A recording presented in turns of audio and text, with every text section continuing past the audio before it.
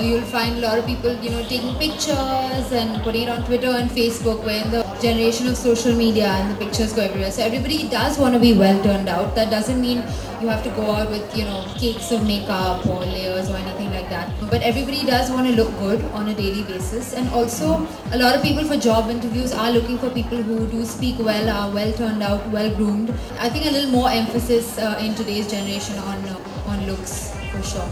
A lot of people think the moment I'm saying wearing a suit and saying, okay, what Young India wants, I'll talk about something very deep and like social issues, equality, corruption, justice, things like that.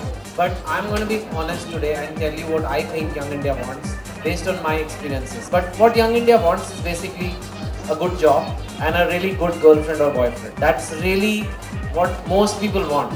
Of course, I like to say they want a better country and cleaner system. That Meri Naukri and Meri Chokri is the biggest driver.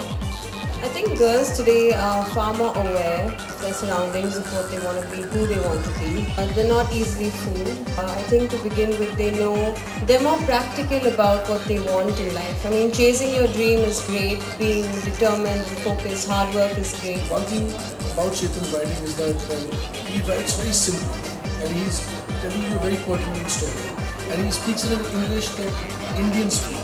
So he doesn't indulge himself. He's actually engaging the reader, telling them a story clearly and efficiently. This is why the youth has not had power. It is also because the people in power are very possessive about it. So still today there is no path to politics for an ordinary person. An ordinary person very rarely can join politics and make it, no matter how good he or she is. Either you have to be super connected or you have to be born into a family, which is not good.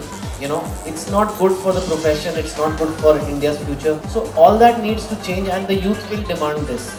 And if we collectively demand this, then the parties will reform, things like that. So that common agenda of the youth needs to be created, that we all agree with.